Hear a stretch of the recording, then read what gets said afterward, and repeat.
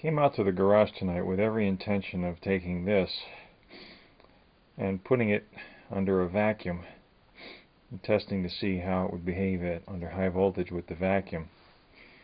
But if you look at my bench, I don't have a lot of spare room. It's kind of a mess right now, and I didn't quite feel like cleaning it up, so instead I came up with this. It is 2 plates of 304 stainless, or 2 strips of 304 stainless. Took it,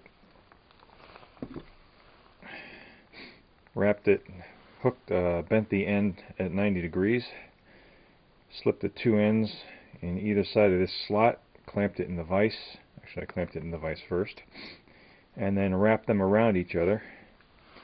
Made 2 concentric coils, which is electrically 1 pair of parallel plates, which is what I believe that I'm going to need for my next resonant cell experiments.